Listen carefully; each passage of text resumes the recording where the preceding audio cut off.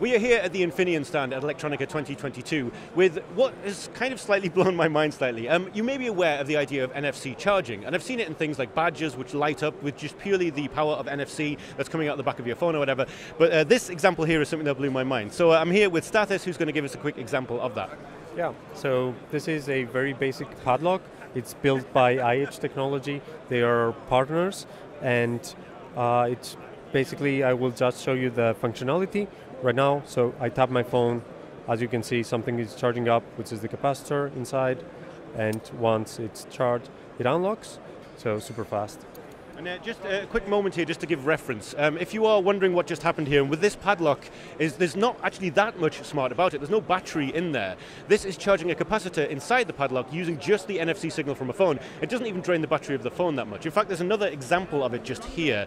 If you really want to see what's going on, here there's a little motor inside this which drives something backwards and forwards. So if I put it at the right angle, you'll see this little bar here. You could think of it a little bit like a locker in the gym, for example. And again, if you want to demonstrate this just one more time.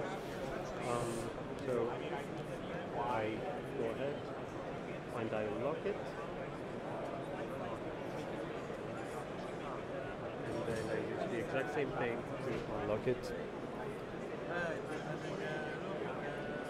And again, this is something that's happening without batteries on board. This is happening entirely using the NFC signal from the back of the phone.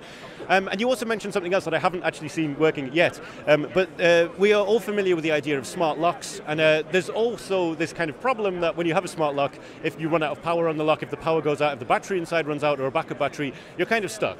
But you come up with a solution which uses pretty much the same technology, right? Yeah. So most smart locks usually have two contact points right underneath. And once the battery runs out, you can actually plug in a different battery to have it as an emergency power, but I don't honestly carry a battery with me. So yeah, the idea is that you can still use this solution as a backup power. And in this case, I will try to lock. And you can see it takes a bit longer because the motor is much larger, and yeah. And I can still use the unlock function. This is taking a bit longer because of the motor. And as mentioned just a moment ago, one of the reasons why this lock will take a little bit longer to do that is because the motors inside are way more powerful. And I know I sound like a stuck record, but I really do want to stress the fact that this is using the same NFC power on your phone you use to pay for things at the supermarket, to charge up the motor, to open the door. It's one of the main things with any kind of smart technology that's a problem. What happens if you don't have power? Well, almost all of us have power in our pockets.